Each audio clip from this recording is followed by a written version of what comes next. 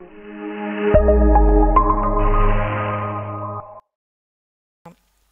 this is what you will see when you try to look at the eye through the pupil with a direct ophthalmoscope or with a 90-degree lens. The structures that you will be seeing, the most obvious one that you will see is the optic disc. It's nothing but the point of entrance of the optic nerve into the eye. That is the optic disc.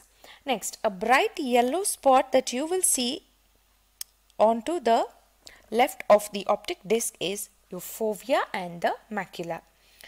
The macula is this whole area and the central region is called the fovea, and it has the highest visual acuity. It is the area of highest visual acuity. Okay, and then the vessels, obviously the central retinal artery, the retinal venules and the retinal arterioles.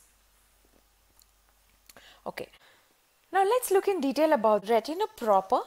The first and foremost thing that we need to remember is that it is a transparent colorless structure, and all the color that you see when you look at it through the pupil is the color of the choroidal vessels that is transmitted through the transparent layer of retina. So the retina is basically made up of 10 layers.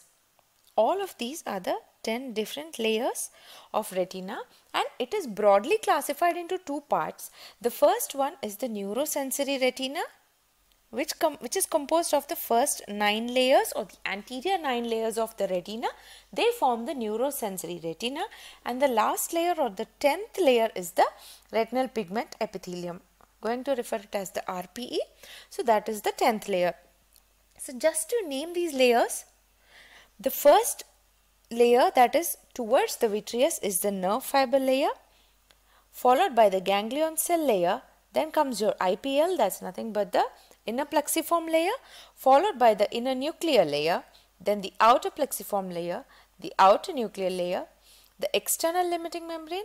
Then the external limiting membrane is followed by the layer of rods and cones, and then the last one is the retinal pigment epithelium. You don't have to remember all these layers. Just for a clarification, I have told them. Okay, so let's proceed further. Now we have seen that the retina is made up of 10 layers. However, there is one exception where there are no 10 layers, that is the fovea and the macula. Here the retina is not made up of the 10 layers. See, all these layers which I have explained until now, these are the 10 layers of retina with an exception of the fovea and macula. Now let's look at the blood supply of retina. Now retina is a very crucial part of the eye, and it is too precious for it to have a single blood supply. So we have a dual blood supply for the retina.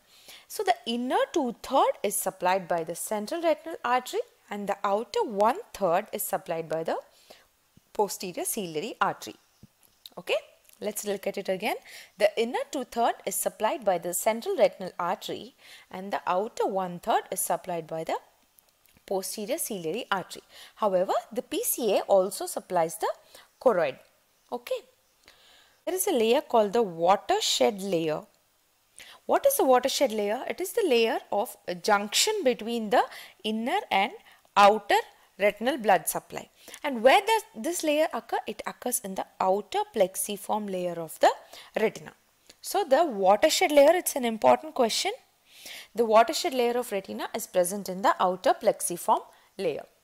Hello everyone, this is Dr. Sai Suguna, your mentor for ophthalmology at Medicoapps. Now, thanks for watching the video. Now we have put such videos all together in our ophthalmology app. The trial version you can download from the link over here or in the description box below.